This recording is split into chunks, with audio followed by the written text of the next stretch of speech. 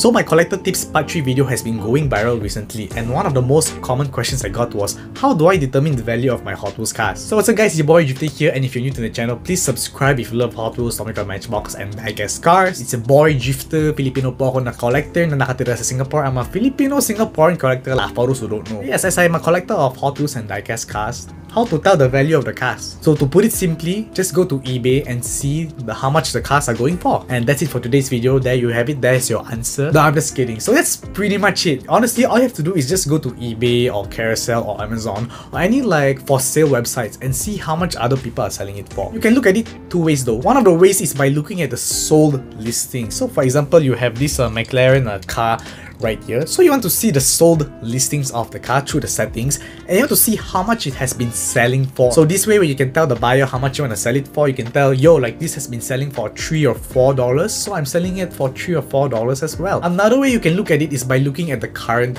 listings. So for example, this car sold for $4, but you can see that the current listings, the available listings, is going for $7. You can also argue that, hey, some people are selling it for $7, so if you want to get it from me, you'll have to get it for $7 as well, because other people are selling it for $7. Once again, by going through eBay or Amazon and all these things, these are just rough indicators. I think they're pretty good indicators to roughly determine how much your collection. But there are two factors I feel that affects the value of the car. Firstly is where you live, and second is how much the car means to you. Obviously, if you're a collector from India, from Indonesia, from Belgium, shout out to y'all, price of that one single car can vary differently, because maybe some countries got lesser variants or lesser in quantity for those cars, so it might be more expensive. While if, for example, if you live in the USA, I swear to God, I see vlogs of y'all going to Walmart all the time. You can find this car easily. While on the other hand, in Singapore, if you find this car, it's almost as good as finding like a super treasure. You know, places like She Love Cars at Tanglin Shopping Center,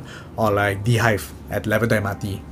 I stopped peg hunting already. The second factor is also your sentimental value lah. Like, let's admit it, not a lot of collectors are into muscle cars, especially for Hot Wheels. So for example, this super treasure hunt, it might be going for, let's say, 40 Singapore dollars loose. But maybe just for example, but I feel like I love this car. I'm a huge muscle car fan, you know, and currently on eBay it's going for like $45–50. So by selling it for $40, it's quite a steal. But because sentimentally, I feel like this car is worth more to me, I'll try not to sell it for $40 lah. I might sell it for $50 instead. Yes, other people might not find the price fair. Like, hey, why $50? It's a bit expensive. If you're only willing to let it go at $50, then so be it. You don't have to listen to how much. You don't have to follow how much other people are selling it on eBay or Amazon. If you want to sell it at a slightly higher price because you like the car a little bit more, then so be it. Who knows, maybe eventually the other listings will be sold until your listing becomes the lowest price and people will get it from you at your asking price.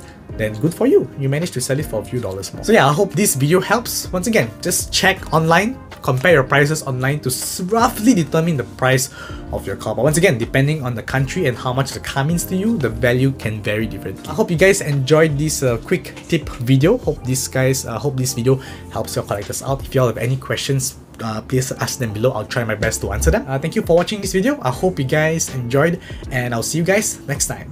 Bye bye.